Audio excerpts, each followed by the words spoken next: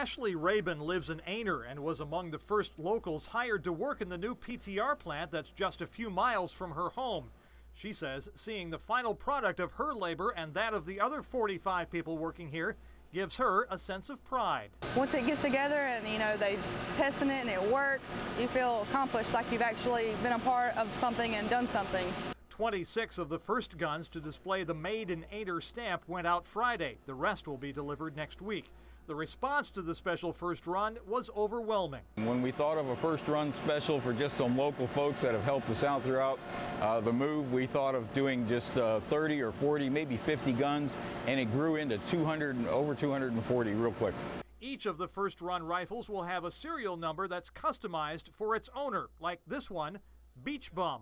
Some of the serial numbers range from birth dates, children's names, wives' names, their own names. Ashley Rabin's father-in-law will be getting a first-run Model 91 rifle. She says the gun plant has put her hometown on the map.